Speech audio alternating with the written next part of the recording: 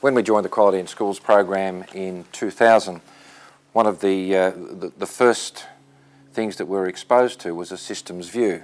Now initially this was a very, what appeared to be a very complicated document or statement, but as we began to work through the development of our own systems view, we soon understood its place and its relevance to our organisation.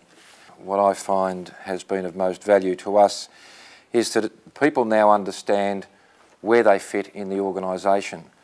They look at the systems view and they can see at a glance what our organisation is about, who it serves, our values, our mission, our vision, all of the components that make up this organisation.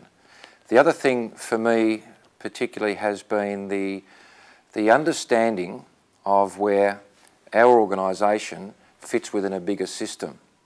So we've got the education department as a system. We then see ourselves as a system aligned to that bigger system. And further to that, we've then gone ahead and we've developed systems within our own system. We've started with a number of classrooms developing their own systems, and this has been quite a challenging exercise for their teachers and also for other key personnel who've assisted in this process.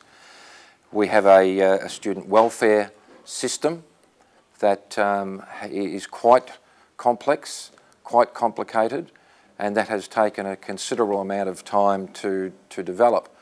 What that involved was those people responsible for that particular area of the school, or for that particular process, conducting a very in-depth analysis of that system through a process of self-assessment.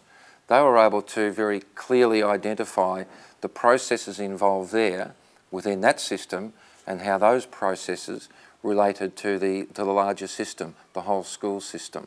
So people are understanding that need to have big picture thinking, and I think that's probably the key to it.